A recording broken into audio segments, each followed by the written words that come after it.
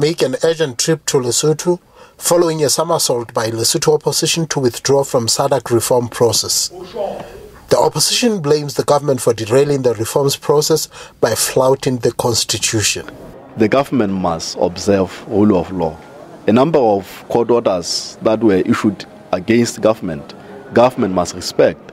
The issue of Hule and Moher Growers Association, the issue of court orders that were issued against it in catering issues pertaining hospitals catering, the issue of Chief Justice Nthomeng Majara, and the issue of court orders that were issued against government while it was trying to recall the diplomats.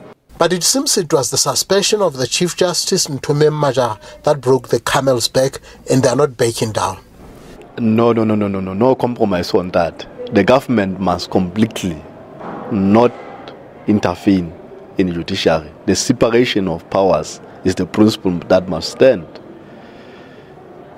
between the arms of government. The government cannot be seen to be bullying all other institutions. Then our democracy will die. Justice Moseneke has also met government officials behind closed doors. And it seems the facilitation team will have to double up its efforts if they are to keep to their tight schedule. We had a full day of work today. We met leaders of the opposition, we met government, we met parties, oppositions outside Parliament, and indeed we've met with the Chief Justice, and we've dealt with a number of issues which are now at a very sensitive stage. And we should be back next week with a little more time to deal with these issues and to advance the agenda of the national dialogue. Is the schedule still in progress? Well, there might be adjustments to the dates. That's what we're debating next week.